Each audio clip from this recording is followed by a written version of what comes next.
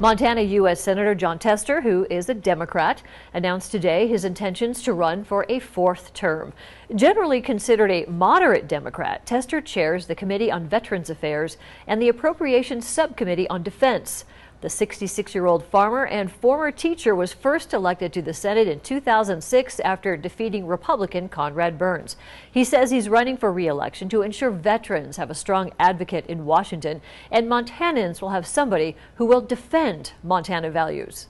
I'm a lifelong Montanan. I've lived 100 miles my whole life from where I was born. I'm a farmer, and I think that perspective needs to be in Washington, D.C. We've got a lot of folks back there that don't understand what it's like to get your hands dirty, and they don't understand what family farm agriculture is, or the fact that we need to take care of our veterans, or have a strong military. And those are three things that I'm very, very passionate about.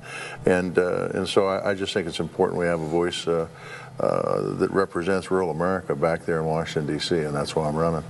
Tester is the lone elected Democrat in Montana's congressional delegation. He's been the only Democrat to win a statewide race in the Treasure State since 2018.